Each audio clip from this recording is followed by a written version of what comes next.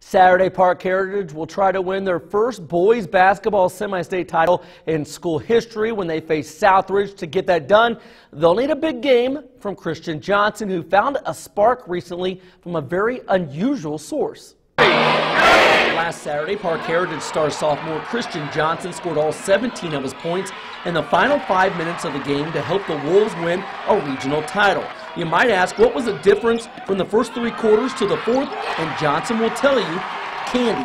I was kind of out of energy, and I asked Coach for some of my Starburst, and he gave me 2 pink ones. That's right, Starburst was the difference in his performance. Before the game, his dad gave him some pink Starburst. Christian gave them to an assistant to hold just in case, and in between the 3rd and 4th quarters Saturday, he asked for the Starburst. I feel like I have more energy and I could move better. Christian's cousin is taking no chances this week. He sent Christian tons of Starburst to make sure he's ready from the get-go for Saturday's semi-state game. He heard the story, he thought it was hilarious, so I never thought he'd sent me 6 whole packs of Starburst. Might be a little superstitious now. I might have to eat them before every game.